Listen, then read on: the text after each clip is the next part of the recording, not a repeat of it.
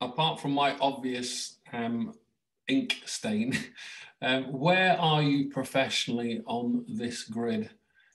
Where is your immediate team? Where is your school?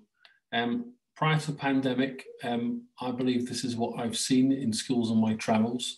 It's always a very interesting discussion between autonomy, teacher workload, and all the challenges of remote teaching.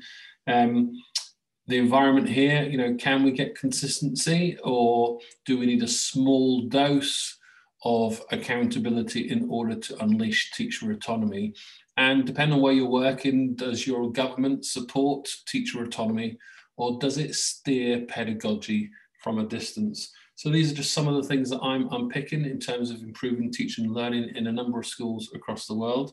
And this is just explained in my updates for Mark Plan Teach, which was published last week. Don't forget, you're also going to get this visual guide. So here's a little example of closing the gap. Things you can do, adapt online at least, show students what a good example looks like, talk it through, speak your thoughts, model some mistakes, show students what to do when they don't know. Don't use up all your modeling strategies.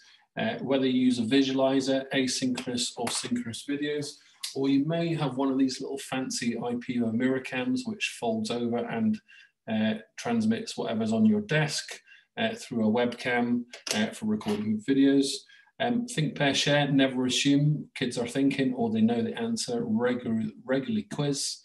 Model the learning as many imaginative ways as possible through posing some interesting questions. How many moons does Jupiter have? Did you know that Ross Teacher Talk is 8 foot 2 inches tall, and that Everton are the best football team in the world? And always have your medium and long-term goals in mind, and what we know about retrieval and space practice.